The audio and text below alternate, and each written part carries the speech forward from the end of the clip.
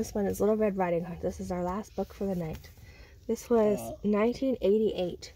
So this one was 1 year after Mommy was born. So this one's 31 years old. Once upon a time, there lived a little girl who had a beautiful red cloak with a hood. The little girl wore it every day, and that's why she was called Little Red Riding Hood.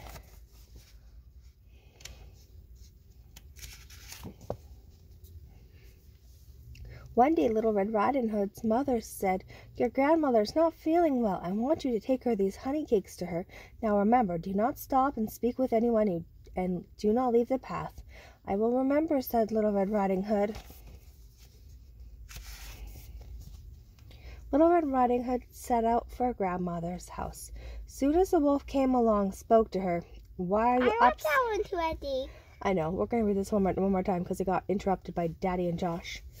Why are you off so early?" the wolf asked. Little Red Riding Hood forgot what her mother had told her and answered, "I'm taking these honey cakes to my grandmother. She is not feeling very well." "I'm sorry to hear that," said the wolf. But the wolf was really not sorry at all. "Where does your grandmother live?" asked the wolf. "Grandmother lives in the cottage past the windmill," said Little Red Riding Hood. "I see," said the wolf. "Why don't you pick a bouquet for your grandmother?" he suggested, pointing to some wild flowers. "I'm not supposed to leave the path," answered Little Red Riding Hood, "but I'm sure grandmother would like such pretty flowers." So Little Red Riding Hood left the path to pick some.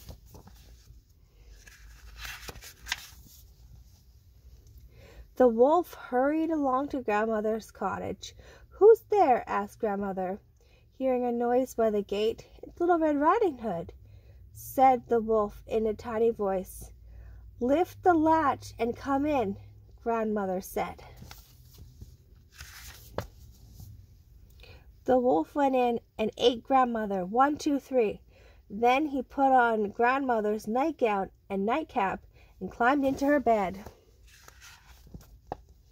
When Little Red Riding Hood reached grandmother's cottage, she was surprised to find the gate open, and when she walked in, she knew something was not right. "Grandmother, what big ears you have," said Little Red Riding Hood. "The better to hear you with, my dear." "What big eyes you have," said Little Red Riding Hood. "The better to see you with, my dear."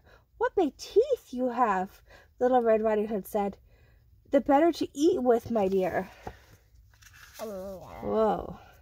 Then the wolf jumped out of bed and ate up Little Red Riding Hood 1, 2, 3.